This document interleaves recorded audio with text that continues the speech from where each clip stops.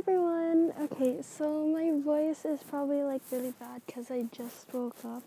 I was asked to make a video for beginners, maybe about some like small tips and tricks. So, just some advice, instead of posting your Banquet ID or like if you're advertising someone else's ID, on the chat, it's better to actually just tell them the person's ranking. So for example, right now I am advertising Ocean's Banquet because he just won Eternal Emperor. So he's throwing a feast. So I told them to go to Power Ranking and go to his ID, which is rank 3. Currently, copy the ID. Then you'll go to the banquet hall and paste that there. Because some players don't actually know how to paste, like find someone's ID. So you just go to direct banquet, then this is where you post the ID. And then, so right now he has 27 people. So I just wanted to let you guys know that if you attend a feast, you actually get more points than attending a regular banquet. So as you can see here, I attended with a chamber box because the more that you bring, the more points that you get. I think you get like 30 or 50 extra points rather than attending a regular banquet. So if you are on our server, feel free to join. What else? Oh, I was asked to help with synthesizing. So right now, my Dorgon is ready to be leveled up. So what I'm going to do is go to Treasury, go to Title, and I'll just synthesize. I like to synthesize however much I have of each. So since this is 27, I'll just do up to 24.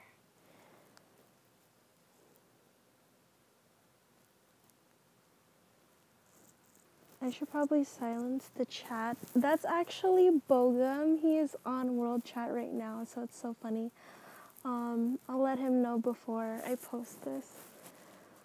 But he knows I'm making a video right now. Let's see. So it's gonna be up to 3. And then what you just need to do, so for synthesizing, what you just need to do is, so if you need the Viscount ring or the Count ring, you just press synthesize, and then it'll tell you how much you need. So it needs 3 Viscount rings in order to make a Count ring, and then as you go up, it'll ask for more. So this one will ask for 4, this will ask for 5. So that's why it's good to stock up on Baron items when you can actually. So I'll just make 2 of these. And then I will level up my Dorgon.